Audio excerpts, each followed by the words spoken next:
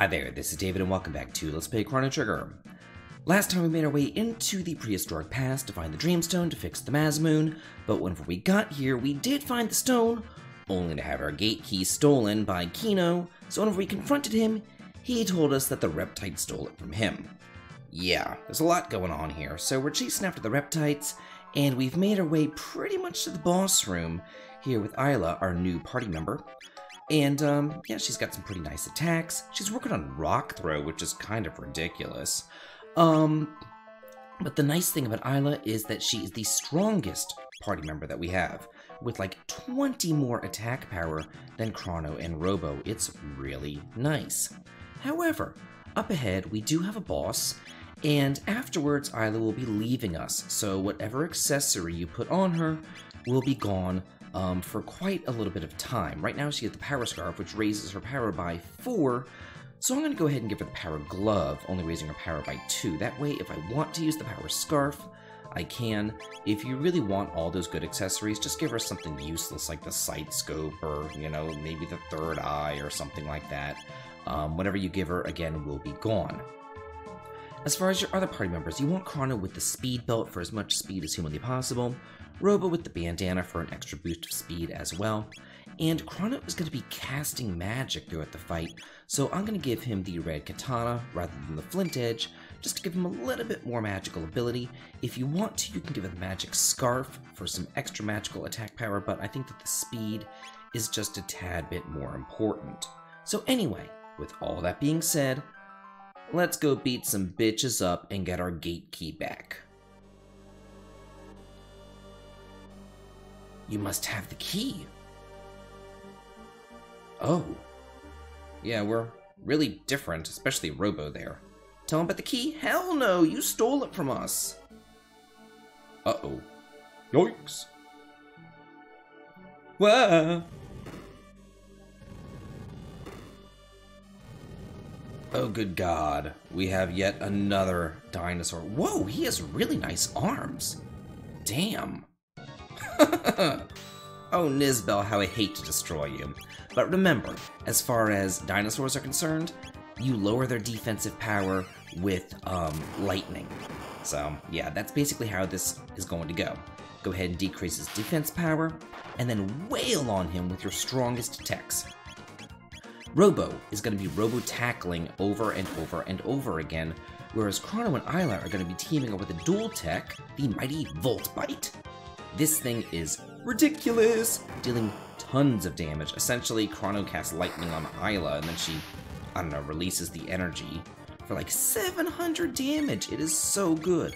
So within one round of attacking between the Volt Bite and the Robo Tackle, we'll be dealing roughly 1,000 damage to him.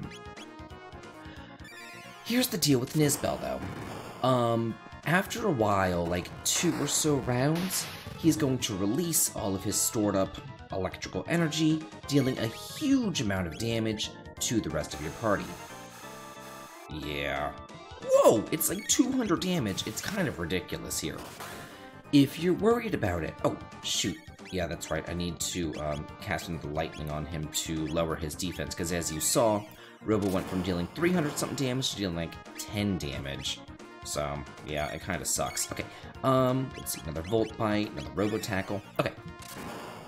If you're at lower levels than me, or if you're just worried about it, you might want to bring in someone like Marl, and then do an Aura Whirl or something like that, or if you have Robo's Heal Beam, use that to cure everybody up. But we should be able to kill Nizbel before he's able to release his next round of electric energy. If he does release the next round of energy, we're dead. But we got him first.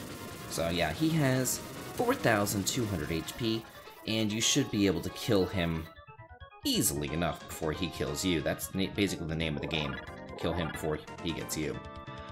If you have the Charm ability from Isla, which I don't, and you'd really have to be grinding in order to get that, you would be able to charm a third eye from him.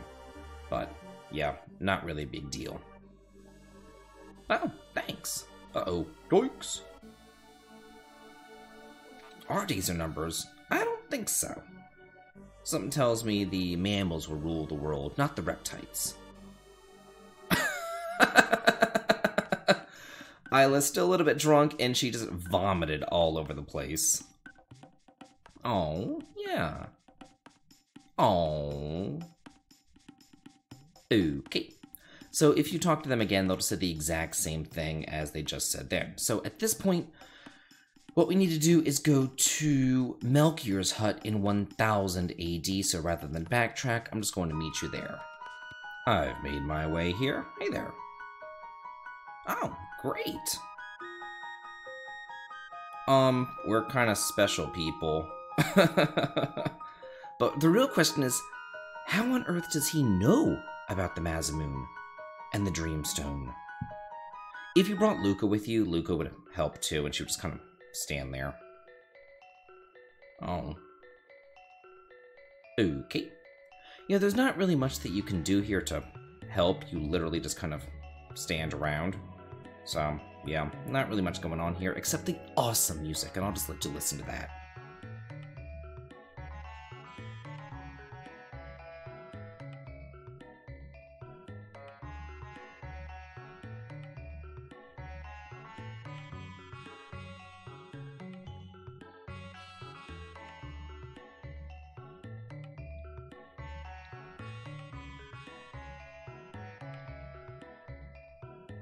Oh, great, that was really quicker than I thought it would be.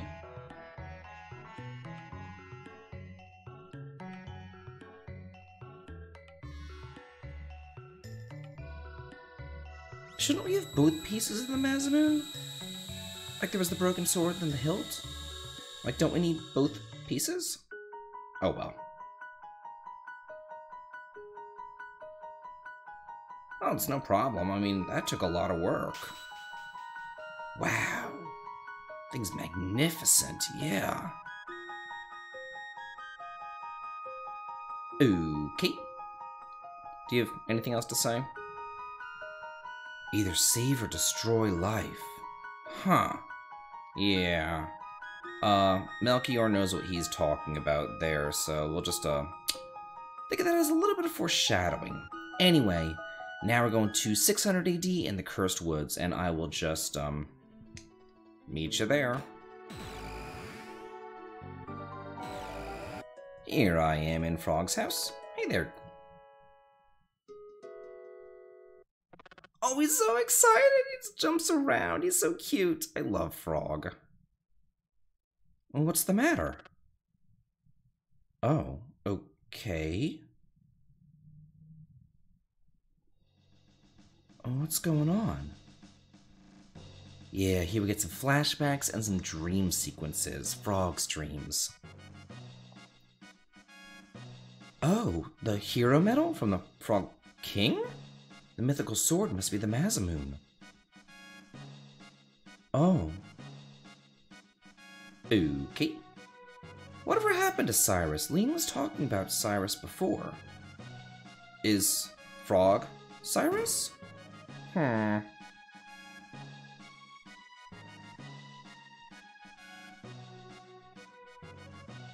Again, the Knights of the Square Table. It's so ridiculous. I love it.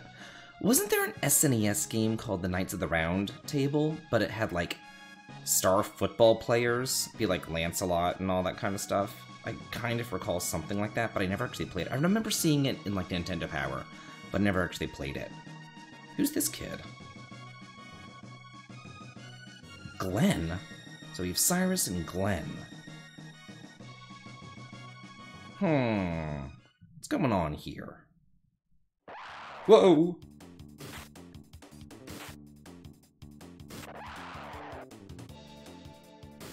That looks like Guardia Woods. Where are we at now? Oh, this looks like the bottom right-hand corner of Guardia Woods, but okay. The Badge of Courage. I thought it was the Hero Medal. Yeah, get him! Cool! Now it's a medal? I thought it was a Badge of Courage. Now it's the Hero Medal? Okay. Man, make up your mind. And who was that random chick with them? What's going on now? Oh, the Masamune! It's Ozzy. And someone else.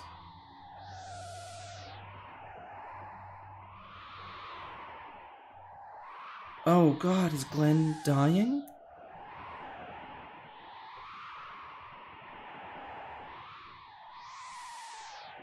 Oh no. Uh-oh. That's Magus. Holy crap. Get him! Whoa! Now they're up in the Denadora Mountains. This must be where the Masamune was held. How it got broken. Whoa! Oh shit! Oh god, poor Cyrus. Magus just like immolated him. What the hell? No, run for your life! That's what Cyrus told you to do! Oh. Oh no. Ah!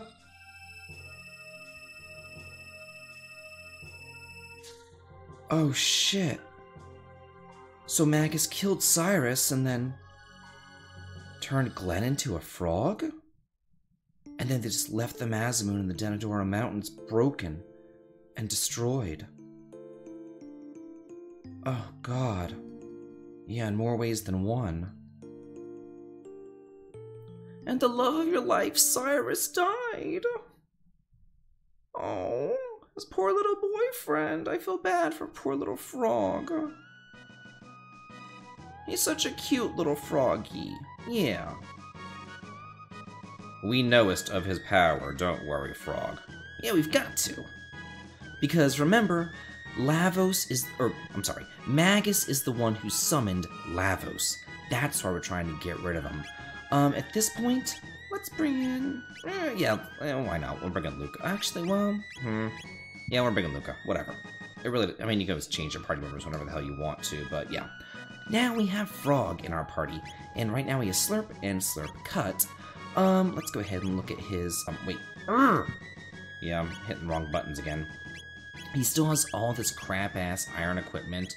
Let's go ahead and we'll give him the rock equipment, the ruby vest, and down here, let's see what we got going on here. Ooh, it ups the critical hit rate of the Masamune. So yeah, we'll go ahead and stick that on him, but we can't equip the Masamune yet. He also got, a couple extra levels too, so that's pretty nice. Make our way through here. Still no new. Man, I'm hoping to show off the new, but that doesn't seem to be happening, today. That sucks. Oh well. So we heard that the Magic Mountains or the Magic Cave is the way to get to Magus's lair, so let's see about getting in there.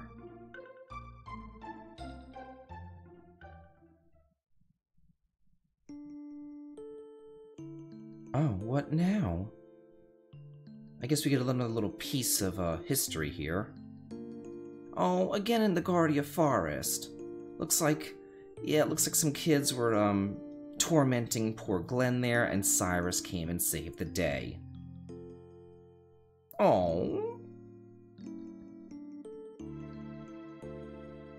This kind of reminds me of scene in Lufia 2 with Tia. Tia's talking to a... He's a marshmallow. Yeah, Tia's talking to a little girl about crying and everything. It's a really sweet scene if you haven't seen that. A couple years go by. Here's Cyrus and Glenn again. Oh, this is before it became night. Yeah. Yeah, that would be so good. You guys can be together forever. Just like you want. Oh, poor Glenn.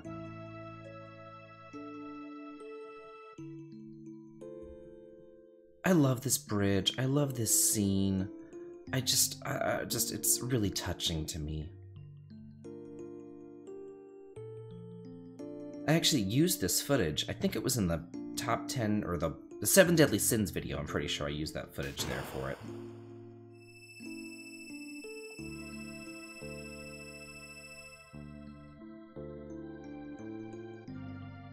Yeah, and here you get to see that Magus turned Glenn into Frog. I remember as a kid, I was really confused about this scene. I couldn't keep it together, and I went through the entire game thinking that Cyrus was Frog, because I was a dumb kid.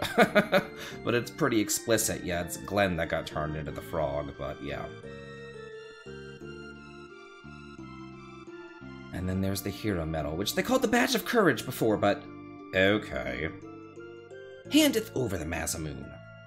Yeah, as you noticed before, you couldn't actually equip the Masamune on Frog.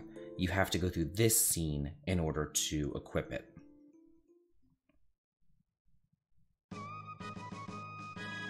Even here, whenever he explicitly stated that his name was Glenn, I still thought that he was Cyrus. I was such a dumb kid. Love this scene. God, there's so many good scenes in this game. And this is the SNES version of a cutscene. This would be turned into a like an FMV in the PlayStation version.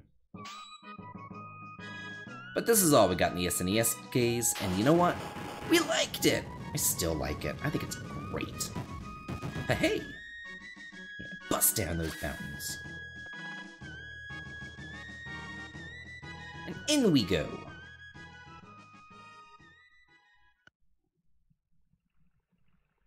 Look at all these, like, rats and bats and everything. They're, like, stunned. They're like, oh my god, I can't believe that something came in here.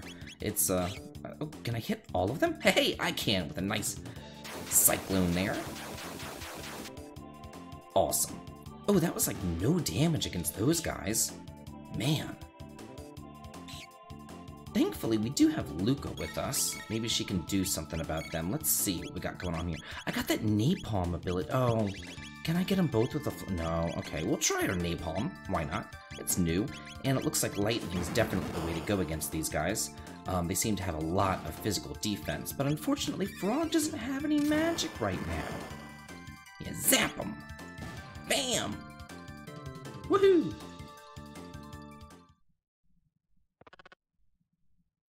Yeah, this is kind of a throwback to Final Fantasy III with that little magic scene. So yeah, travel to the end of time, and Frog will learn to use magic as well, and there seems to be some sort of bat following us here.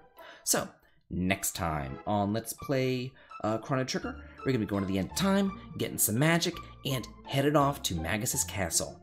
This has been David. If you like this, please like, comment, and subscribe, and have a good day.